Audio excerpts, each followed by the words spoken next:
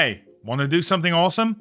Want to make interactions for your stream using the best bot on the market to do stuff like this? Where it displays and updates your viewer's avatar automatically and so much more? Welcome Streamer.Bot to your stream kit. My name is Mathman and this is Content Delta.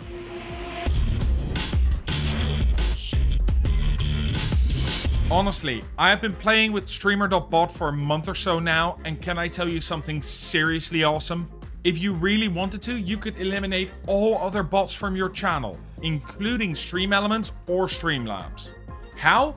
Well, Streamer.Bot can do so many things that it's best to show you in practice. So what we're going to do is make the redemption that uses the video that you saw just now, and I'm going to show you exactly how to install Streamer.Bot.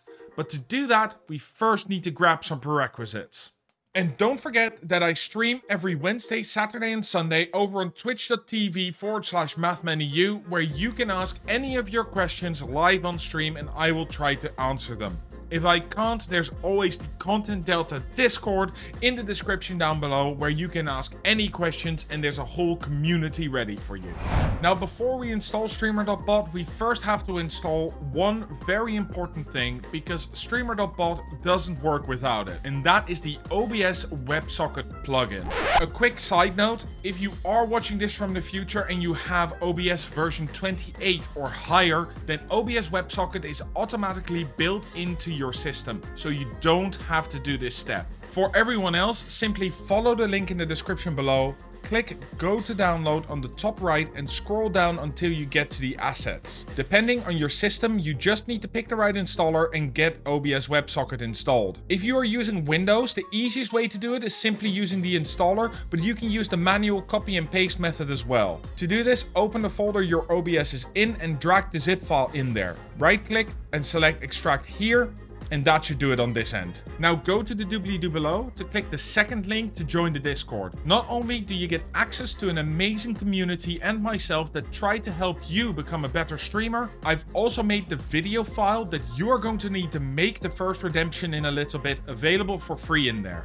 Once you've done that, it's time to get Streamer.Bot and set it up. Go to their website, Streamer.Bot, or follow the link down below to download the application. Extract it somewhere where you can easily access it, and in the folder you just extracted, open Streamer.Bot. There we go, you're done.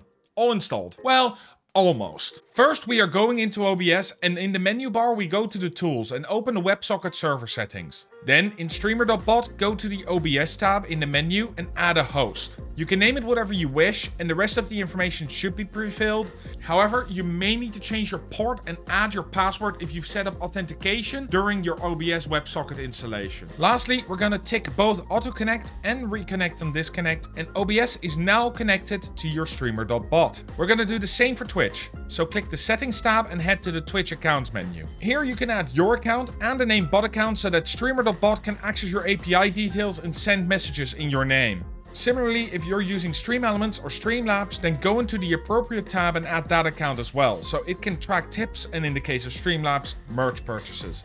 Though you can just let these alerts come through SL or SE if you prefer. Now go to the events tab and get ready to be amazed at the sort of things that Streamer.Bot can react to. By now we expect that every bot can react to follows, cheers, subs and stuff like that. But Streamer.Bot can check for timeouts, bans, hype trains and even hosts.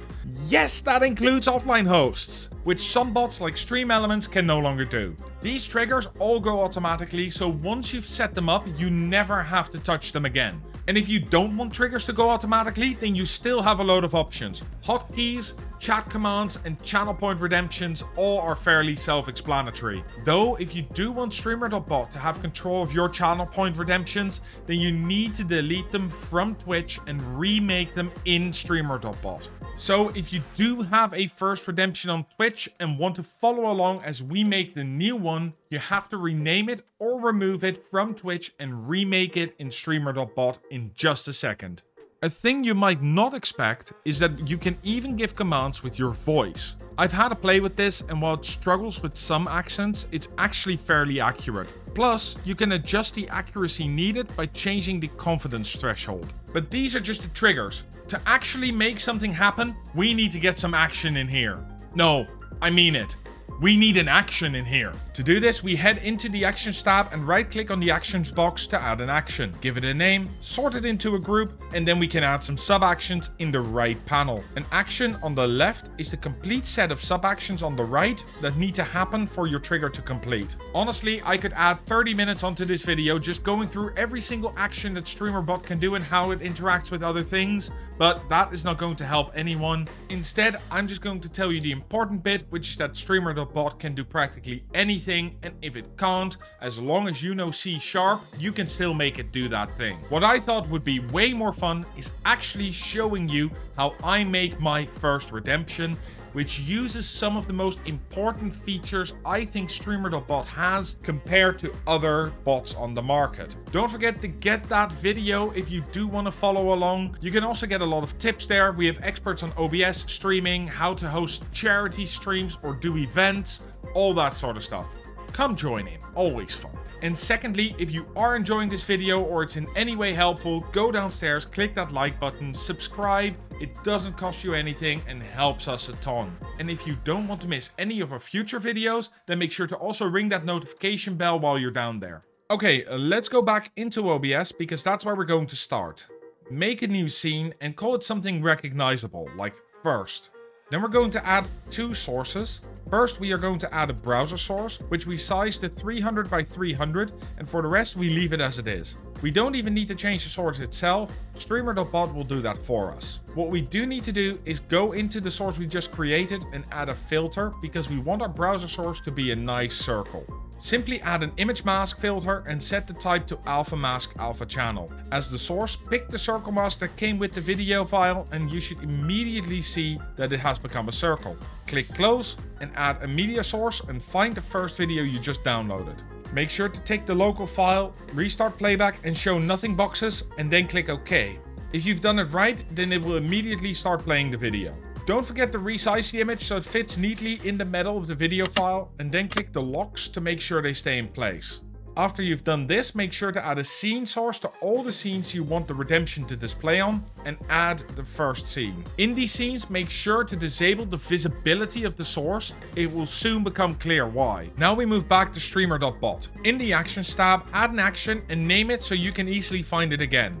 Then in the sub-actions, right-click and add the Get User Info for Target action from the Twitch menu and click OK in the box that pops up. Then add another action. From the OBS menu, add a Set Browser Source URL action and browse to your first scene and choose the avatar browser. For the URL, set it to exactly the string that's on screen right now. I've also left it in the description down below so you can copy and paste it. These actions retrieve the avatar from the Twitch API and set your browser source to display it. I had never expected to be able to do something like this, and after I figured it out, I was hit by idea after idea of how I could use this on my stream. It just shows how well organized the developers of Streamer.Bot really are. Now that the redemption is done, we need to be able to show it on your scene. So go ahead and add another sub-action from the OBS tab, a Set Source Visibility state this time, and choose the, and this is going to sound complicated, scene source for the redemption in the main scene you just added. Follow along on screen. Now all that remains is adding a delay of 10.5 seconds. Remember, bots usually work in milliseconds, so we have to set this to 10,500 and then add another Set Source Visibility state sub-action, this time to hide the scene source. Lastly, we need to make a channel point reward. Right-click the tab and add a reward. Name it first or something similar and set the cost. I suggest setting it to 1 point, and to make sure that only one person can claim it, set the max per stream to 1. Lastly, we need to tell the redemption to do the action we've just set up, so add that and click OK. And that's it, we're done. Now your viewers can show their avatar on your stream when they get there first. This redemption has actually helped me get people in the stream before I even start and chat amongst themselves because they want to get that official first. How are you going to use this absolute workhorse of a bot? Let me know in the comments below, and while you're down there, if you found this helpful or entertaining, make sure to leave a like, subscribe, and if you want to stay up to date to everything that we do, make sure to ring that notification bell. Did you know you can also integrate voice mod into your redemptions? If you want to see how I did that using Touch Portal, I have a video for you right here, but it works exactly the same in Streamer.Bot. And as always, stream better, stream smart.